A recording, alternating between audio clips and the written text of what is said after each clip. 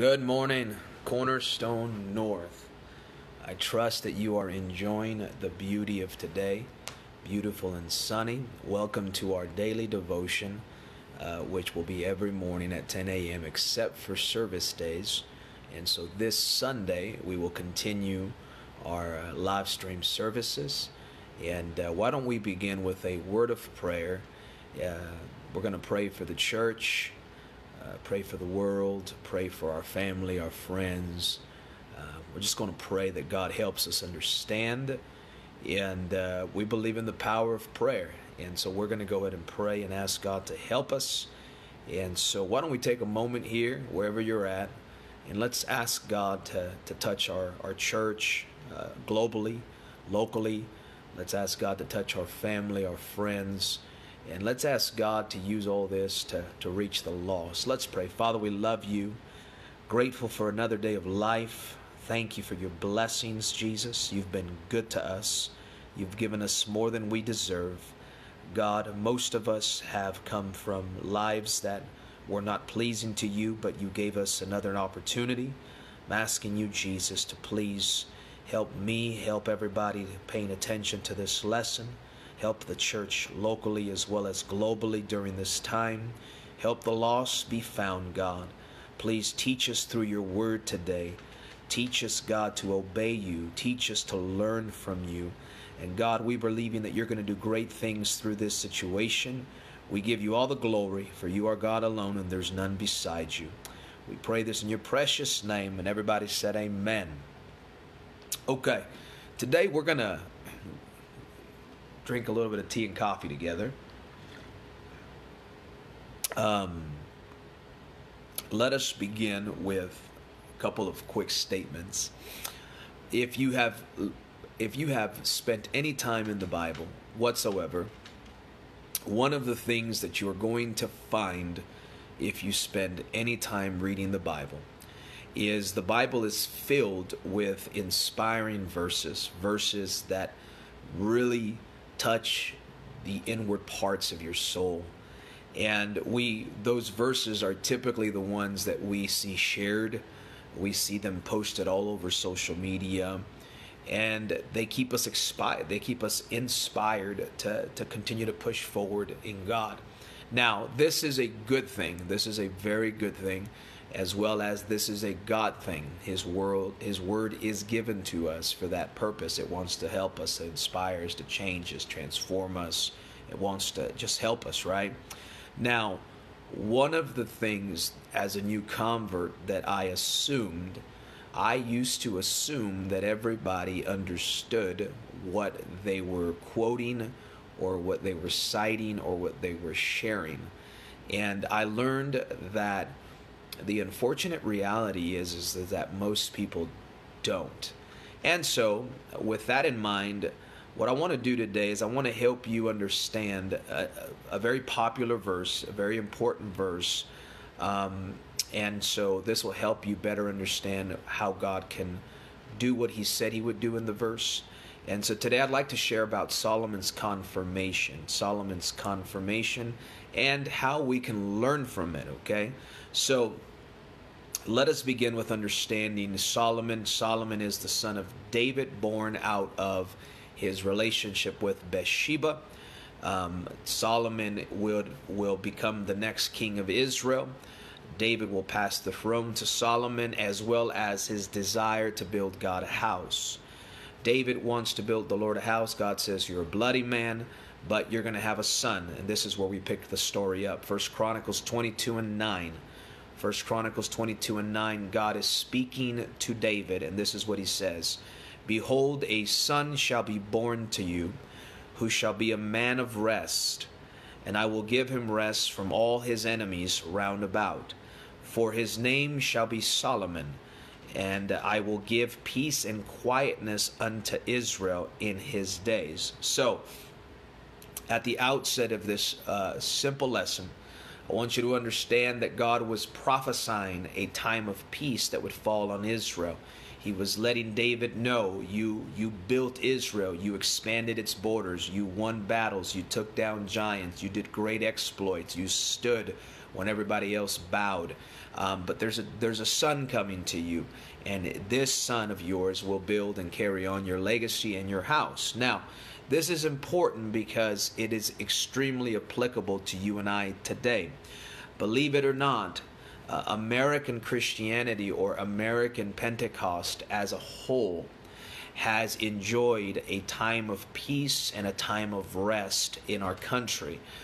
Many of us that were born into this did not get persecuted by other religions. We did not get attacked physically. We were not dragged out. We were not stoned. We were not thrown tomatoes at. We were not mocked. We were not beat up. The local religious town gangs did not jump us, right? So many of us were born into Christianity in a time of peace, okay? And because of that time of peace, we have built beautiful buildings, right? We've built beautiful sanctuaries. We've built awesome buildings, right? I don't want to call them churches because the church is the body of Christ. So we've built beautiful buildings, right? And this was not available to a lot of our forefathers. They didn't have the luxuries that we had. They didn't have the access. They didn't have the wealth we had. They didn't have any of those things. But I'll tell you this, they did have some grit, and they did have prayer lives, and they did have the Word of God, and they did have boldness, and they did have power. And so we have a time of peace, and we see the contrast between a David, a man of war, somebody that fights to establish Israel, and then somebody that is at peace with everyone around him, kind of like our generation of Pentecost or Christianity in America. We're not fighting to establish this. We're mainstream for the most part now, right? And so I want you to see what this does, okay? Because we get to enjoy the splendors of life, we've come a long way. We have more access than our founding fathers of this would have ever dreamed of. Now, 2 Chronicles 7:11. I'm leading you towards 2 Chronicles 7:14, which is one of the most popular verses you'll ever see posted, okay? God comes to Solomon, right? Thus Solomon finished the house of the Lord, the king's house, and all that came to Solomon's heart to make in the house of the Lord and in his own house, he prosperously effected. Now watch this, verse 12. And the Lord appeared to Solomon by night and said unto him, I have heard thy prayer, and have chosen this place to myself for a house of sacrifice. I want you to notice verse 12 is revealing. Verse 12 is revealing that God heard Solomon's prayer. Now, as a student of the Bible, we need to ask ourselves, what prayer? What prayer did Solomon pray so that God heard it and responded to it or confirmed it, okay? Now, I don't know about nobody else out there. I just know that when I pray, I like God to speak to me about my prayer. I like when God confirms my prayer. I don't like just talking to talk. So let's highlight some of Solomon's prayer. That prayer is found in 2 Chronicles 6. Okay, 2 Chronicles 6, and I'm just going to hit a few points. This is it's a very beautiful prayer, a very powerful prayer, and but I'm going to hit a few points on this prayer so that you can see the value of praying to God. Verse 14 of 2 Chronicles 6, and said, O Lord God of Israel, there is no God like thee in heaven, nor in the earth, which keepest covenant, and showest mercy unto thy servants that walk before thee with all their hearts. Look at verse 18.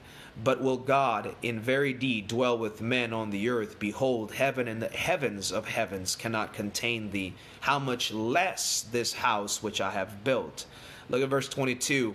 If a man sin against his neighbor, and an oath be laid upon him to make him swear, an oath come before thine altar to this house, then hear thou from heaven, and do and judge thy servants by requiting the evil, and recompensing his way upon his own head. If you keep on reading verse 26, when the heaven is shut up and there is no rain, locusts, because they have sinned against thee, if they pray towards this place, confess thy name, turn from their sin, which when thou dost afflict them, Then hear from them from heaven, and forgive their sin, thy servants and Israel. Thou hast taught them the good way wherein they should walk. Send rain upon the land which thou hast given of thy people for an inheritance. Okay, so you're actually seeing Solomon is praying these things. Look at verse 33. Then hear thou from the heavens, even from thy dwelling place, and do all according to the stranger calleth for thee. Look at verse 34. If thy people go out to war against their enemies by the way that thou shalt send them, and they pray unto thee towards this city, which thou hast chosen, in the house which I have built for thy name, then hear thou from the heavens their prayer, their supplication, and maintain their cause. Verse 35. So as you can see, Solomon he's making it. This is a good prayer life right here. Look at verse 42. O Lord God, turn not away thy face of thine anointed. Remember the mercies of David thy servant. Okay, I want you to notice this prayer. Read it when you get a chance. Second Chronicles 6. Read the prayer. Look how profound his prayer is. Okay, this guy knows how to pray. Probably learned that from his dad. Okay, now look at the response to his prayer. Okay, because the response to your prayer is so important. Look at verse 1 of 2 Chronicles 7. Now when Solomon had made an end of praying, the fire came down from heaven and consumed the burnt offering and the sacrifices, and the glory of the Lord filled the house, and the priests could not enter into the house of the Lord because the glory of the Lord had filled the Lord's house. Listen, when you got a fire prayer life, the glory of the Lord fills the house. When you got a fire prayer life, the fire comes down from heaven, and this is a prototype of what was going to happen in Acts chapter number 2 verses 1 through 4, the outpouring of the Holy Ghost, the Feast of Pentecost. So this is an incredible pattern in Scripture. Look at verse 3. And when all the children of Israel saw how the fire came down and the glory of the Lord upon the house, they bowed themselves with their faces to the ground upon the pavement. They worship and they praise the Lord, saying, for he is good, for his mercy endureth forever. I want you to notice this. They interpreted God's response as the mercy of God. This is the mercy of God. He's hearing our prayer. He's doing something about it. He's let us speak to him. Now we're going to read this popular verse that we hear quoted a lot, okay? Because as you can tell from 2 Chronicles 6, this is a prayer thing. 2 Chronicles 7 and 13 and 14, God is not telling Solomon something new. God is telling Solomon, I heard your prayer. Let me recap. If I shut up the heaven, that there be no rain, or if I command the locust to devour the land, which is happening in Africa right now, or if I send pestilence among thy people, or my people, if my people, which are called by my name, shall humble themselves and pray, seek my face, turn from their wicked ways, then will I hear from heaven, and I will forgive their sin, and will heal their land. Okay, let's break down 2 Chronicles 7:14, because this is the recipe for resolution. This is the recipe for resolution. God tells Solomon, if all of these things happen as a result of your guys' behavior, this is the recipe for resolution. It's almost like God is telling Solomon, these things are going to happen. Because anytime you give a group of people rest, anytime you give a group of people prosperity, anytime you give a group of people blessing, they start to abuse blessings, they abuse prosperity, listen, I've seen this as a pastor. I've seen people get financially blessed, and they prayed until they got the new car, and then they're driving around doing nothing. They prayed until they bought the new house, and then they're not doing anything. They had a prayer life, and then they sacrificed their prayer life because now they're too busy jet skiing, or they're too busy traveling, or they're too busy. I'm telling you, anytime you give people prosperity, anytime you give people blessing, anytime you give people a time of peace when they're not having to physically fight stuff, man, people find ways to get distracted and to get carnal. That's just human nature, right? And God is telling Solomon, I know this, you know this, I'm confirming this. If these things start to happen, these are signs that y'all got to get right. Okay? Now, let us begin with this. If if is a conditional statement. If is a contingent statement. If, in other words, if you want this fixed, you're going to have to do what I'm about to tell you. Okay, it's kind of like the doctor. You come to the doctor and he tells you, well, if you want to get healthier, you got to do this. Okay, if my people, okay, now, if my people, let's start with my people. The solution to what's happening around the world, the solution that's happening to the church, is not, the government can't fix this. Donald Trump cannot fix this. No legislation can fix this. None of this can fix this. But I'll tell you what can fix this. God's people. If my people, which are called by my name, the Presbyterians can't fix this. The Baptists can't fix this. The Catholics can't fix this. The Trinitarians can't fix this. The Jesus-only people can fix this. The baptized in Jesus' name people can fix this. If my people, which are called by my name, we have been called by his name, we have put on his name upon baptism, we are the people of the name. We are the only group of people in the planet that literally elevates the name of Jesus Christ as the highest name above every name. We use the name of Jesus for everything. For prayer, we cast out devils in Jesus' name. We heal the sick in Jesus' name. We baptize in Jesus' name. We pray in Jesus' name. We are the Jesus' name people. So if my people, which are called by my name, right? Direct association, direct access to power, direct access to everything. If my people, which are called by my name. Now here's the first caveat. Okay? Shall humble themselves. Shall humble themselves. If you read 2 Chronicles 6, Solomon is praying about acts of pride that God's people would do, right? And as you saw from there, every time there was an act of pride, if they did this, if they go back and pray. Lord, if they sinned against their neighbor, and if they go back and pray. Lord, if they did this, and they go back to pray, right? So acts of disobedience or acts of sin are acts done in pride. And so the remedy or the resolution, right, is humility. If my people, which are called by my name, shall humble themselves. So the posture of humility is part of the recipe for resolution. So this is why when the Pharisees would pray, they'd walk into the temple and they'd hit their chest and say, well, I'm so glad I'm not like that sinner.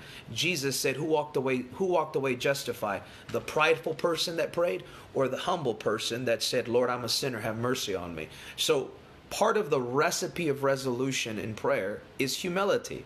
It's the mindset, the heart, the mind, the spirit of humility. So if my people, which are called by my name, shall humble themselves and pray. Right? Humble themselves. I'm going to humble myself because I don't have it all figured out. I'm going to humble myself because I can't fix it. I'm going to humble myself because I recognize my shortcomings. I'm going to humble myself and I'm going to talk to God. I'm going to pray. Okay? Now, prayer, a lot of people pray, right? But there's a difference between prayer with pride and prayer out of humility. Okay? Solomon's prayer was a prayer of humility in 2 Chronicles 6. He prayed humbly, God, you're the God of the universe. You're so big. The house I just built you can't contain you. The heavens of heavens can't contain you. There's nobody like you, right? And so what you're seeing here is you're seeing a revelation that a prayer life without humility is a powerless one. And it's also one that does not fix or change things. It's words.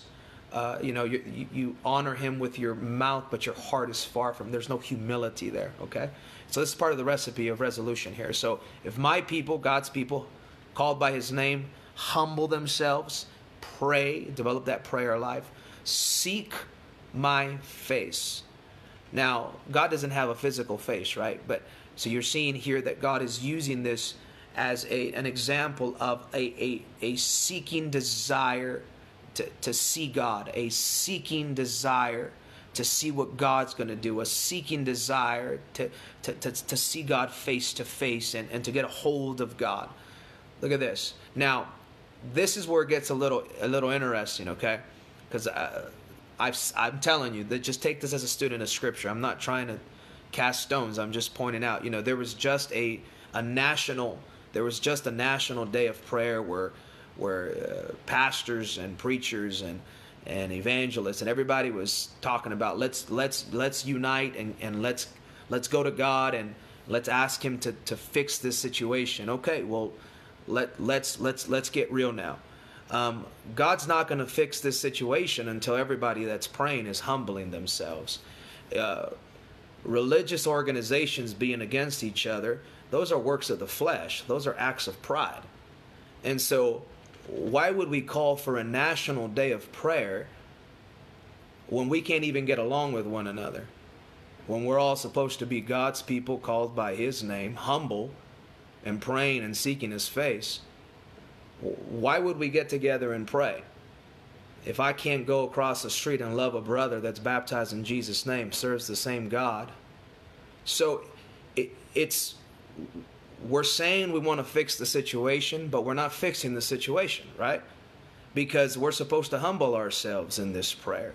We're supposed to seek His face during this prayer. And we're supposed to turn from their wicked ways. Oh, let's talk about turning from our wicked ways for a second here.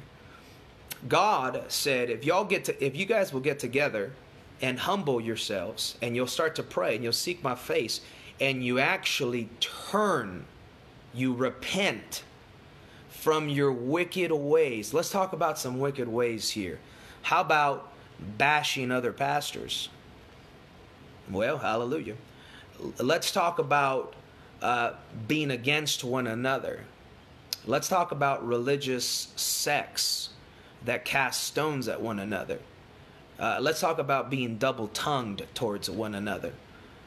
Let's talk about Pentecost being so divided that the Mormons make themselves look like the children of Israel more than the people of God do. Let's talk about the divisions among us, the power jesting among us. Let's talk about who wants to be the greatest among us, who's preaching the conferences, and who's who, and who has the best name or the biggest name. Let's talk about the wickedness that our flesh has produced because of our time of rest. Did you know that if we were under persecution, it'd be amazing how much better we get along? If we were being attacked from all sides, from enemies, it's amazing how UPC and WPF churches would stop squabbling, and ALJC and UPC and everybody would stop squabbling, because we would be the people of God and we would need each other. But because we're in a time of rest with no persecution from outside sources, we're like fishermen sitting around a boat waiting to catch something, just fighting among ourselves. And the Bible says that if you want to see God do something, not only do you have to be part of His name, not only do you have to humble yourself, not only do you have to pray. It says here, not only do you have to seek His face, but it also says you got to turn, you got to repent from your wicked ways. So in reality, what should be happening right now is across the whole world, the people of God called by His name should be repenting. We should be repenting from our wicked ways. We should be repenting from the way we've been treating brothers and sisters in Christ. We should be repenting about the things we said about one another. We should be repenting about the arrows we threw at others. We should be repenting. We should pick up the phone and call brothers across the country that we separated with and said, hey, brother, I just want you to know that I love you. Please forgive me for anything I've done to offend you. I want to turn from this wicked way, this work of the flesh, please. Time is short. God is coming back, and I just don't want to be wicked. I don't want to behave that way. You're my brother. You're part of the sheepfold. Man, please forgive me. That's what should be happening. Getting together across the world and just praying, God, heal our land. God, heal our land. God, heal our land. God, fix this. God, fix the situation. God's looking down from heaven saying, I'd like to see some behavior modifications first. Let's get y'all to change your behavior. because I'm not okay with all of this stuff you guys have been doing. And so this is what he says. Then, and only then, only then will I hear from heaven and will forgive their sin. Sin. Pay attention to this. Sin is the cause of what we're seeing. Sin. Okay? And will heal their land. It's amazing that when God forgives our sins, healing takes place. Physically, mentally, emotionally, financially, spiritually, geographically. So, in conclusion, if we want to see God honor His word and hear us from heaven and forgive our sins and heal our lands, then we have to be willing to follow instructions. Just as Noah built the ark exactly how God instructed him to, we too must follow God's instructions to see our prayers heard. And so I want to challenge you today.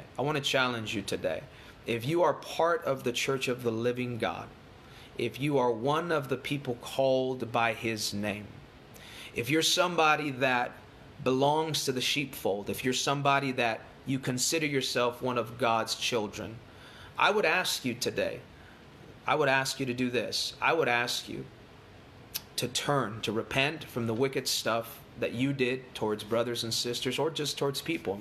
And I'm going to do the same thing, because I actually want God to heal our land. I want God to heal our churches. I want God to protect us. I want to see the harvest God has for us. And I want to honor God's word by obeying Him. And I want to turn from my wicked way. And I hope this works. I hope this touches your heart and you pick up the phone and you call somebody and you say, you know what, man? God doesn't like division. So we may not agree on stuff, but I'm for you. I love you. I believe in you. I wonder if you'll pick up the phone and call somebody in your church that you guys can't even talk, but you go to the same church and you guys both pray. But the problem with your prayer is nobody's humbling themselves and falling in love with one another again. I wonder if churches can heal today from this little revelation of Solomon's confirmation. Pick up the phone. You know what, sister? I'm so sorry that I said the stuff I said about you. You know what, brother? I'm so sorry I acted like that towards you. You know what, brother? We're God's people. We need one another, man. I just want to humble myself. I want to turn from that behavior. I want God to heal your family, my family, this nation. Time is short. We're all in this together. Please forgive me. So I want to encourage you today to learn from Solomon's confirmation that if we want God to honor our prayers, we have to be willing to honor His instructions. So I love every one of you. I hope this helps you. I hope you pick up the phone or text somebody. And I hope the healing process begins in your personal life as well as in your church, in your house, and in this country. And I believe God will help us. So God bless you in Jesus' name.